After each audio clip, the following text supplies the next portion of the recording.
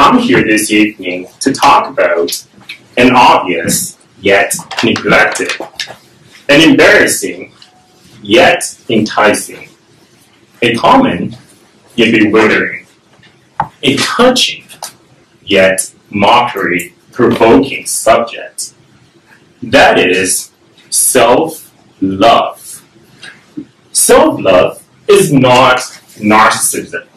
Self-love isn't the kind of excessive self-centeredness exemplified so perfectly by countless bikini babes and shirtless hunks on Instagram. Self-love, in my opinion, simply is a conscious knowing of ours. That is, regardless of our race, religion, physical attributes, and sexual orientation, the juvenile mistakes that we have made, the egotistic bravado that we have displayed, and the epic failures that we have had, we will always be accepting and supporting us for who we are unconditionally, while embracing human experience in all of its complexities wholeheartedly. In the mind of many people, love is a cheesy subject which has been serenaded for centuries in countless pop songs. From the legendary King of Pop to the pop princess of Rock and Ball, from the iconic Material Girl to the 5 British boys who declare their one love to the world on a double-decker bus passing across the London Bridge. Love was, is, will always be one of the most talked about subjects in our world. In our world, people express their love actively in pop songs. Pop songs are an integral part of pop culture. Pop culture is a reflection of the greater social trend of its own time. Since majority of the pop songs through generations continue to celebrate and perpetuate the importance of seeking external instead of internal love to signify one's wholeness. Does this cross-generational phenomenon explain why, in many of our cases, the amount of love that we have for ourselves hasn't been on a steady rise for a long, long time, ever since we left our childhood behind? All of us were born because of love. We all loved ourselves unconditionally when we were toddlers, babies, and kindergartners. Have you heard any preschooler ever complain to you? Man, I'm so chubby. I don't have a perfect body. I don't look anything like those Victoria's Secret angels, star athletes, or the sexiest men alive on the cover of People magazine. No. All of us were these little cute, unprocessed peanuts who could not have been more proud of who we were and what we looked like.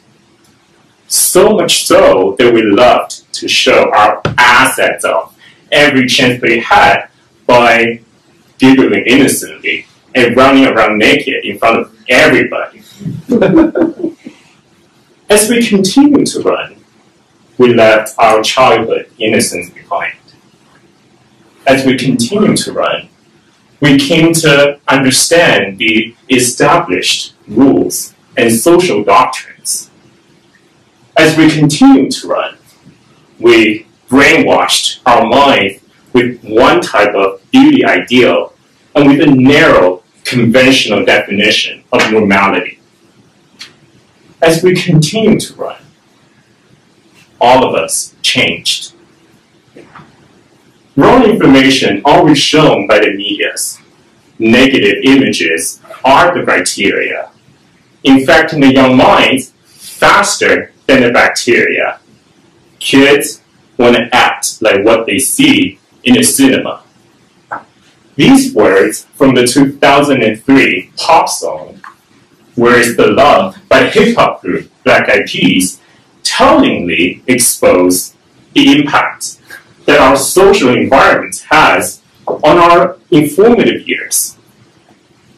We changed because we were told to.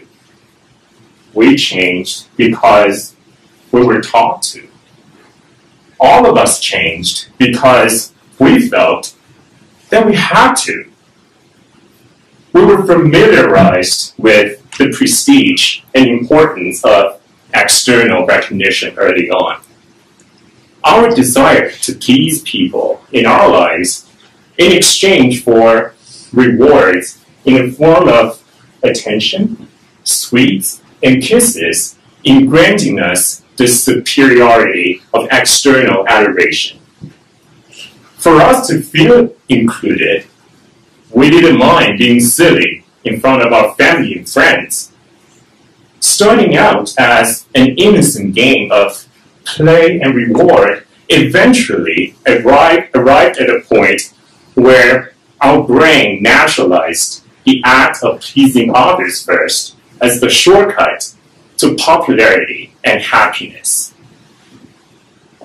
As life continued, as we went through different stages of the growing process, from primary school to high school, from high school to college and university, the ever-changing influences of our parents, teachers, other adults, society at large, and media help solidify collectively the role that external love played in our lives.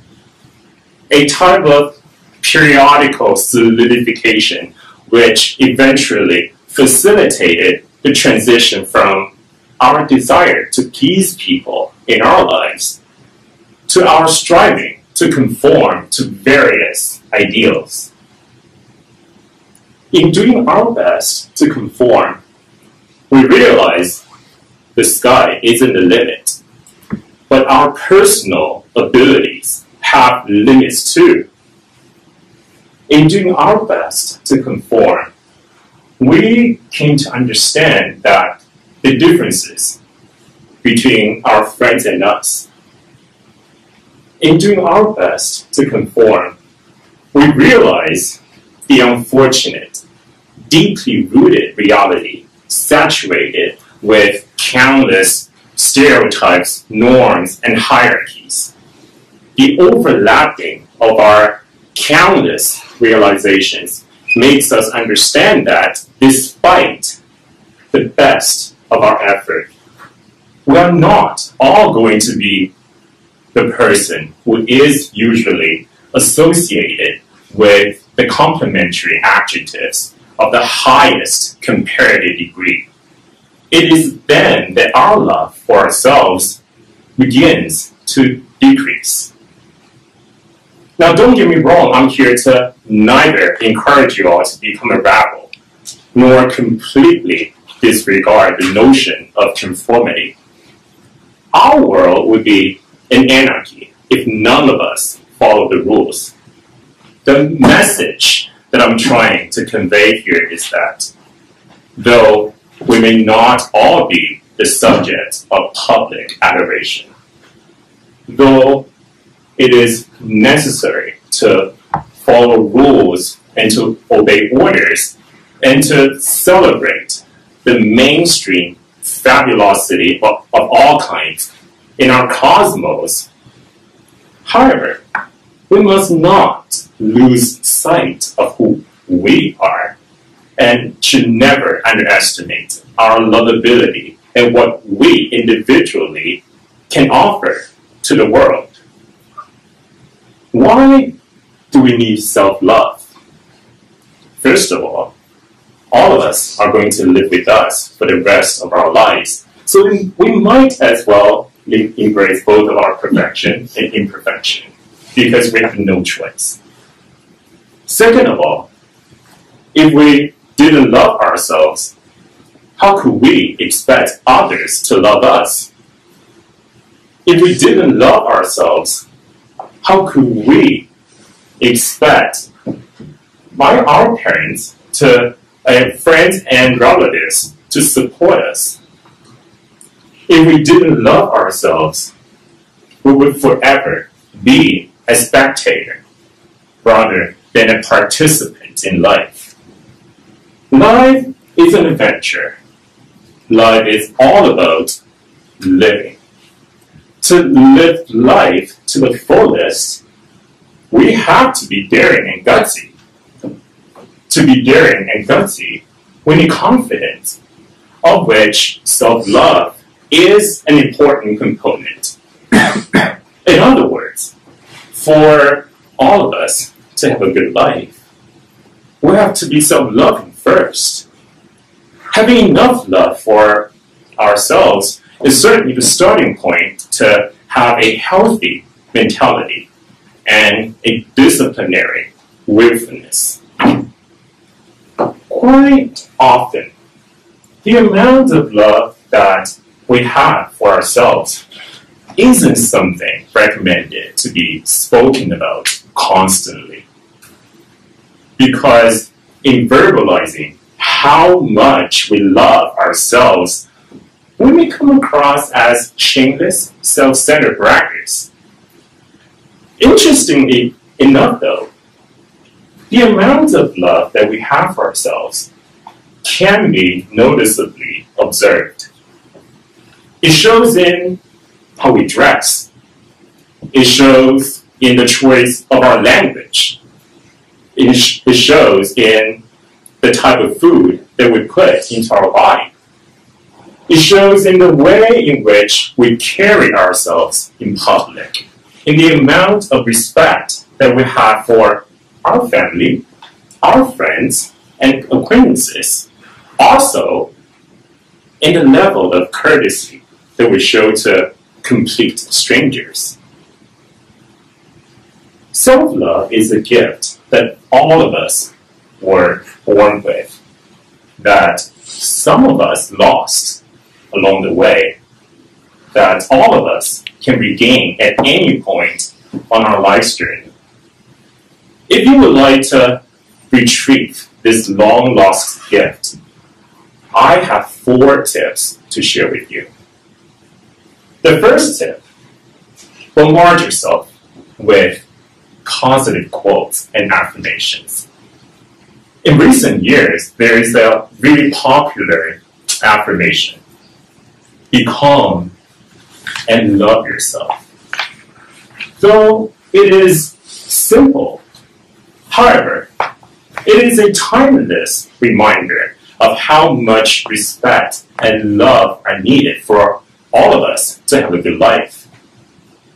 Words of positive quotes and affirmations can provide all of us with a profound and deep resonance that words of our parents, friends, may not always be able to achieve.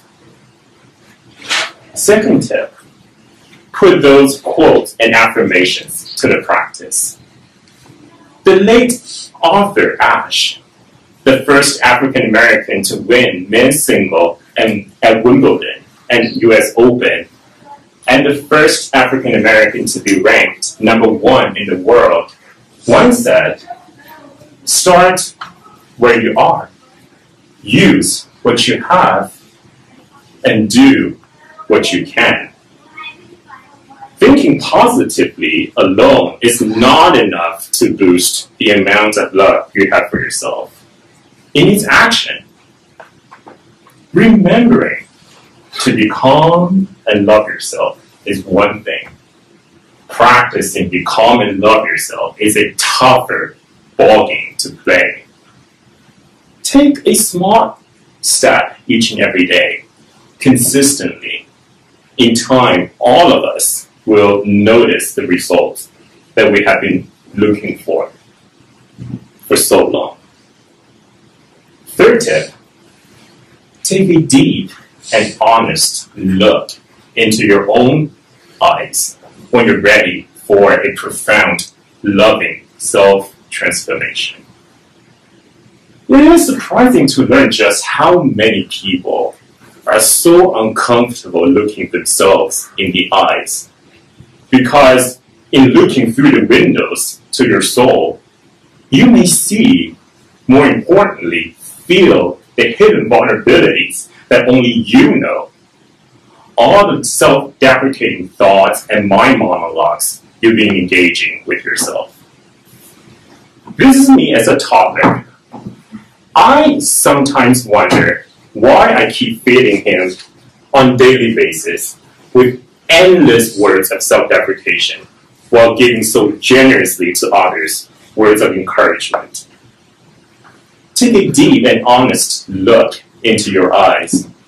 The few drops of tears that you shed might just be the emotional cleansing that you need. Fourth and last tip, take an inventory of your friends. I'm sure most of us have heard this saying before. If you would like to find out what kind of person you are, just take a look at the 5 people with whom you hang out regularly. On our path to self-transformation, friendly support is needed. Stay away from the naysayers. Get rid of the disingenuous friends who don't believe in you. If we allow those self-sabotaging thoughts and habits to affect us, our newly cleansed inner space could be once again filled up with emotional junks, and your road to self-transformation could be majorly derailed. When I first entered university, I was overwhelmed by the sheer number of people that I came across on campus. I remember once I asked a friend of mine, "How do you make friends on campus?" To which she replied, "I smoke." I lent my lighter to a stranger. We smoked together. We had a small chat, then we became friends. As somebody who's never been a fan of cigarettes, a friendship born out of some common bonds over some dry herbs has never appealed to me. Once I watched an interview given by a monk on TV, in which he said, "Our body is our temple. We should love ourselves unconditionally by taking good care of our body with no compromise." Knowing that, I don't know why there's so many common folks who are so willingly jeopardizing their one and only temple by destroying it with alcohol and drugs for the excuse of youthful experiment, or you only live once. YOLO. But the negative consequences can last for years to come. At the end of the day, having self-love is all about being responsible for yourself. It's a sign of maturity in knowing what to do and what not to do. So those who love us dearly will not have to put up with or endure the hardship caused by our thoughtless action. When John Lennon was young, his teacher asked him once, "What do you want to be when you grow up, John?" Lennon said to her, "I would like to be happy." She thought John didn't understand the question. John said to her, "You don't understand life. To be happy in life, we have to recognize our individuality and uniqueness and bring them to use for the betterment of not only ours, but also of the world. To make that a reality, we need to be self-loving first, because self-love comes before self-recognition and the subsequent self-happiness." Tonight, I have explored a topic that is considered to be obvious and yet neglected, embarrassing yet enticing, common yet bewildering, touching yet mockery-provoking. Regardless of which one of these words that tingles your heartstring, I sincerely hope that all of you have been made aware of the necessity to cherish and nurture the greatest love that you ever have in this lifetime. That is your love for yourself. Thank you.